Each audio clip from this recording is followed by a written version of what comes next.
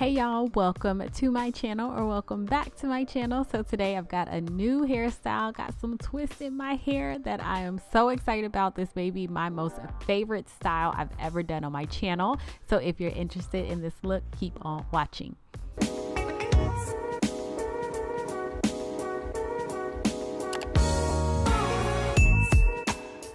All right, y'all, so jumping right into this tutorial. So this is the side I've already done. I did start on blow dried hair, so I washed my hair, blow dried it, and that's how I will be starting this tutorial. You can do this on non blow dried hair, of course, but I was actually gonna clip my ends and straighten my hair, and then I decided not to. So yeah, so just taking my hair down all nice and freshly washed. And I had to go off camera to part, but I'm back. So let's see how I parted this. So I did this all by myself. The other side my husband actually helped me with. And I think I got them as straight as I possibly could. Y'all know I do not care for straight parts, perfect parts, anything like that. But this time I did my absolute best for y'all, and it came out really nice.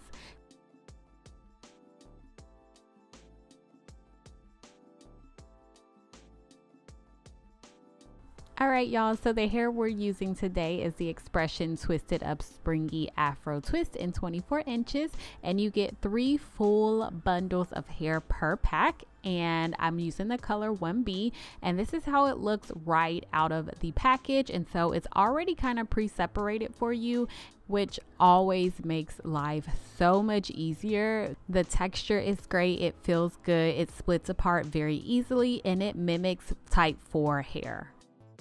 So taking you guys step by step. So I'm just taking this middle section because it was the easiest as far as like the camera view.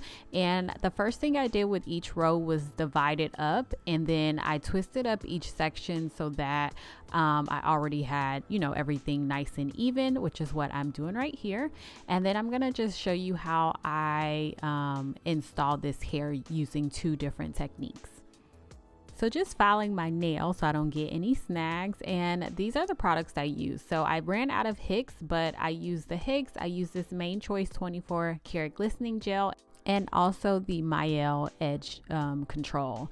So this is the hair, just 1 strand. I'm going to cut it in half first. This is exactly what I did throughout my whole head. So I have 1 full strand. I'm gonna cut it in half, and then I'm going to split that section. So each section that I have right here, I'm going to split these in 2. So I'll have 2 for this section, and I'll have 2 for that section, which equals 4 pieces total. So 4 braids total. So I have 1 piece, and I'm just going to pull it out a little bit, and then I'm going to go into installing my hair. So I just stretch that piece of hair just a little bit because my hair is pretty much the length of this hair once it's cut in half. So for each piece, I use edge control by the part, and then I use the 24 karat glistening gel kind of all throughout on my natural hair. I absolutely love that gel. It's amazing, it's moisturizing, it's holding, and it's long lasting. So love that Main Choice gel. The way I'm installing this particular piece is like the traditional way. I hate explaining it because I don't think I do mine like how everyone else does it, but it ends up staying. And so I'm just gonna hush for a second and let you guys just see how I installed it doing the regular way, and then I'll show you a different way.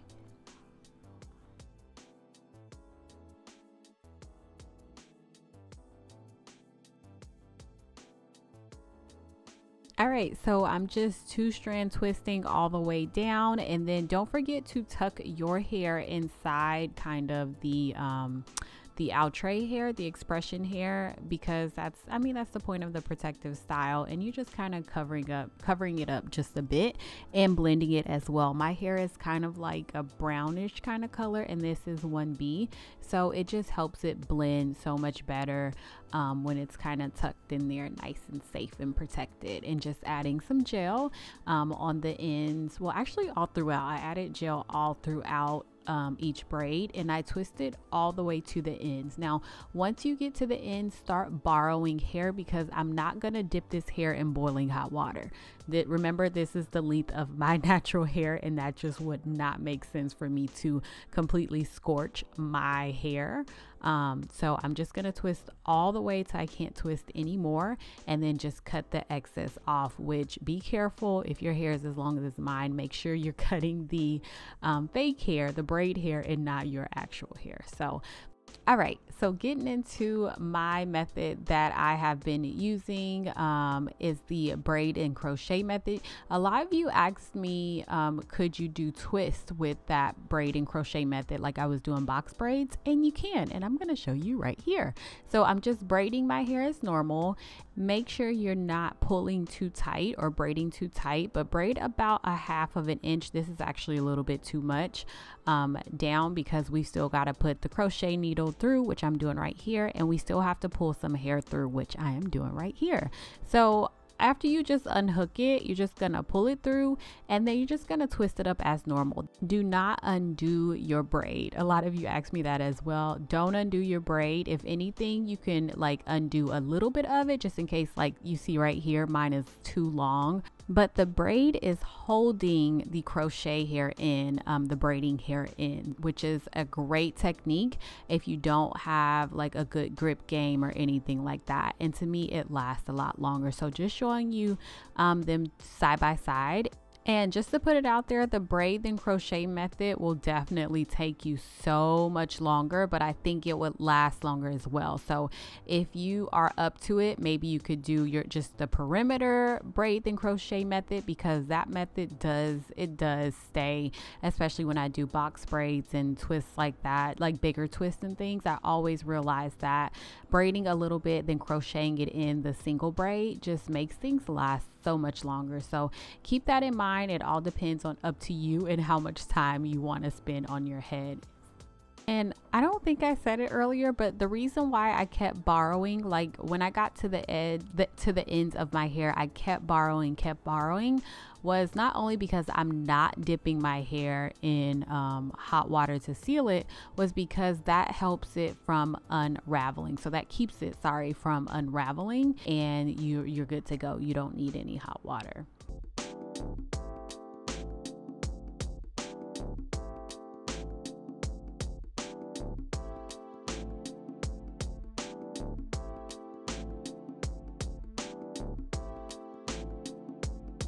So y'all, just speaking of the hair really quickly, y'all can do so much with this hair. It's not even funny. Like, you can do a twist, you can do marley twist, you can do Senegalese twist, or just regular 2-strand twist. You can also just crochet this hair in, maybe do a little bit of a leave out if you want to. The options are truly endless with this hair, and that's one of the reasons why I love like kinky, my texture type of hair, because you can do so much with it.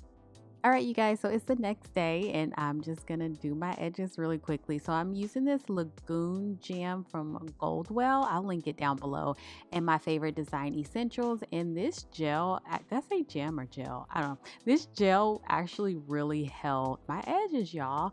The thing about my edges are they're thin, but they're long. Like, that's why I can't really pull too many out. I've never had thick edges or anything like that, but these suckers are getting so long, it's crazy. So I just did a few swoops, and then I'm just going to use my design essentials to put it kind of all over and tie my hair down and just kind of set my twist. So y'all just keep on watching, don't go anywhere. I will be right back just to give you my final thoughts and some tips, and maybe or maybe not there's a giveaway. I can't remember if I'm doing one.